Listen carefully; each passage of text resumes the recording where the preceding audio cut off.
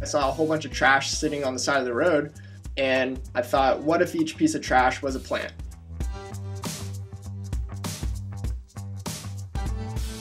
The cup is designed so that it could be a variety of different seed types, and the cup itself was lined with a material called PLA. It's a plant-based compostable plastic, which allows plastic to break down in higher temperatures and allows it to actually decompose.